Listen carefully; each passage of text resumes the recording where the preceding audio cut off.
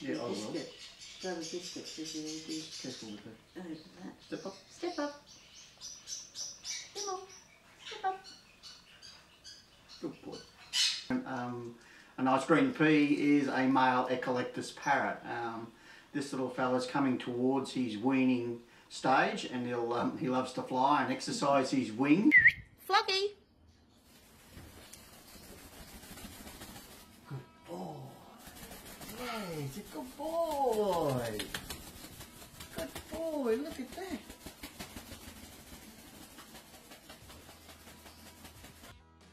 Which is really, really good. So he's just down to about 2 small feeds a day, morning and night, but he's now been weaned onto fruit and vegetable, which makes up around 85% of their diet. He has some pellets, and then this is what he normally has. So he has a lot of nuts and things in his diet, so it's quite healthy, and this is what he does. He just loves to be around us, and he loves to explore and play and taste new food groups. So in the handling the bird, initially around the clock, feeding the bird, and it listens to all of its environment, and we talk to the birds, and they're the first words that they normally say is hello, step up.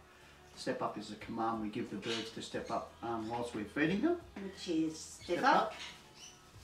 Good boy. And it becomes natural to them, and so they're the first tentative words that the bird will say, and then the language will get bigger, and the vocabulary will get wider and stronger depending on the new family it moves into. I find that most do mimic different sounds and words. Most of them actually teach themselves, and it's funny, you can walk around the yard and most of the birds say hello or a couple of words. They basically learnt that just by hearing kids running up and down or people talking. I find that most of the corollas and cockatoos are generally the better speakers.